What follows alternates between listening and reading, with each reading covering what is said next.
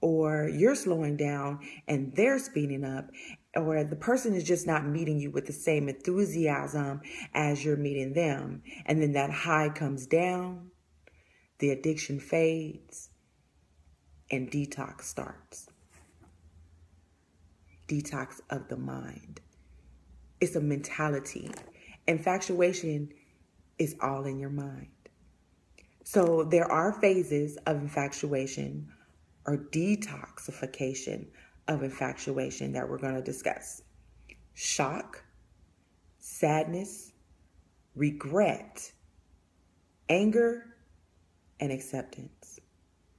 Trust me when I tell you that I have taken notes while I was dating this guy, and just so that I could keep track of what was going on in the relationship, where I can make changes, how I could be a better person.